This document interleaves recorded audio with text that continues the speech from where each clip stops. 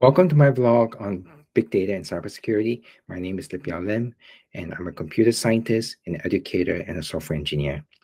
Today, I'm going to be talking about how to convert Zeek HTTP logs to OCSF format.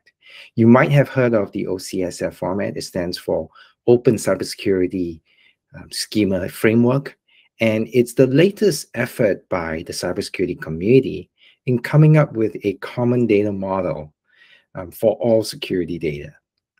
While I'm cautiously optimistic, I'm still pretty excited about this effort because there's a bunch of big name vendors that's backing it.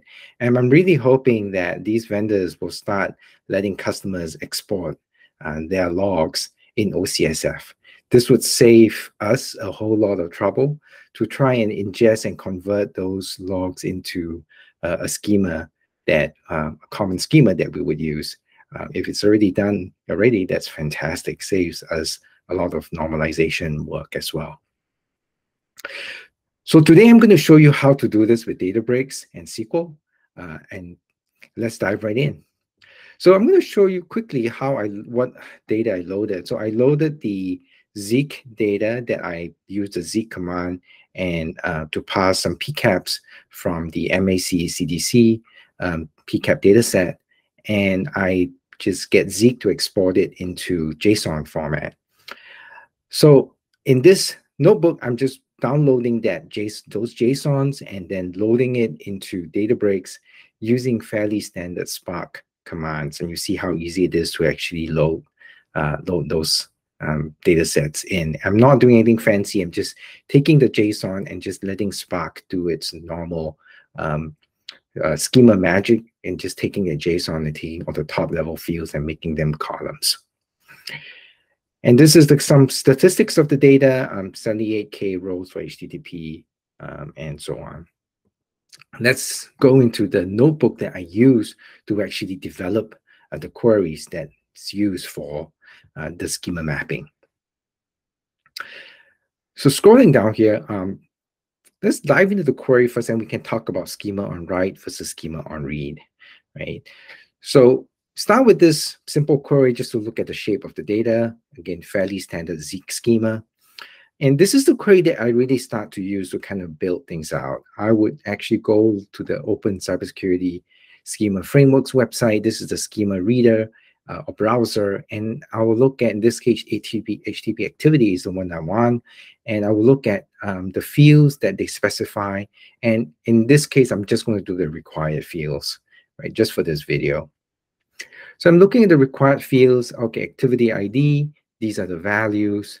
Category UID, these are the values. And those are kind of constant standard ones that we just hard code in. And then it seems that the interesting one is probably DST endpoint. This is where I actually need to look at, it's a nested object. I could look at the network endpoint and look again at the recommended fields. This is the IP and the port. Those are the ones that I'm going to pull out from the data. And so that's what I would do. I would actually go look at that and start encoding the mapping, right? So activity ID is 99, category ID is 4. And then the nested objects, destination endpoint is the first one. And I use a name struct function to construct a dictionary, if you will, of host name, IP, and port. And I grab those from the source data, right? Which is from the host field, the id.resp page field, the id.resp p field. And I do the same, and I'll test this as I go. I'll write one of these, and then I will execute this query. I'm just going to execute it for fun, and then it would actually then kind of show me the query, and it looks pretty reasonable. And I'll just keep iterating on this until I get to all the fields that I want to map. And if again, I would check on the output. And if everything looks right, then this is the mapping. So you can see we can use SQL to encode the schema mapping. And you have at your disposal the rich set of SQL built-in functions in Databricks to let you encode this mapping.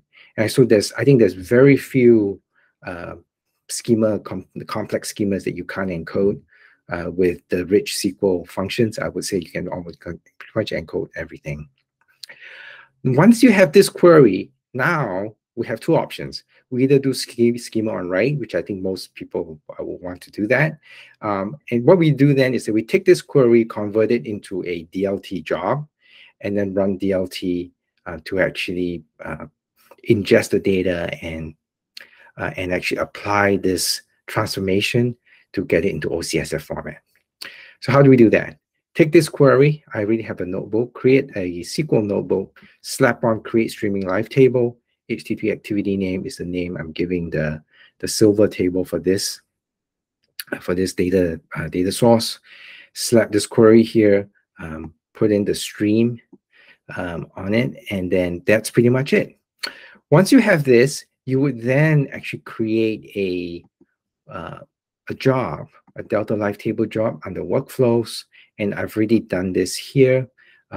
And I'm not going to show you how to do it. It's pretty easy. Just do create pipeline and fill out the form. I've done this in a previous episode. So I've done this and created and ran it, and everything ran fine. And then you can set this on a schedule so that you will run this, say, every 1 hour, every half an hour, and it would go and grab the latest data that has been uploaded, and it would then apply this mapping and transform it into the OCSF format. So it can be made to run in a continuous fashion as well. So that's for schema-on-write. What about schema-on-read? Schema-on-read means you don't want to actually materialize the OCSF data, the data in OCSF format. What you can do is you can create a view, take that same query, slap on create view if not exists. I'm just going to use the V prefix for my view names, and exactly the same query, no changes needed, and that's it. Once you have the view created, you can query the view as if the data has been encoded in OCSF format. So this is the query using OCSF fields, a filter on destination endpoint IP, HTTP response code, HTTP request, HTTP key method, get, and I run this on the view. I would get back the data. Of course, it does mean that the transformation runs at query time. It will add a bit of latency to your queries. Of course, if you did the schema-on-write, you can run the same query on HTTP activity, which is the materialized table, and you will also get back the same results. And that's pretty much it. And this is how simple it is to actually convert data into OCSF format. And I would definitely recommend using this SQL way of encoding schema mappings. It is very compact, very convenient. Of course, if you're a computer scientist, you might want to abstract this out and have a YAML layer on top of this that compiles down to this. By all means, you can do that. For this demo, I'm keeping it very simple, and I like things simple in general. It's operationally easier to maintain. And so that's it. In the next episode, I'm going to address the very hard question on whether to do a common data model or not. So see you next time.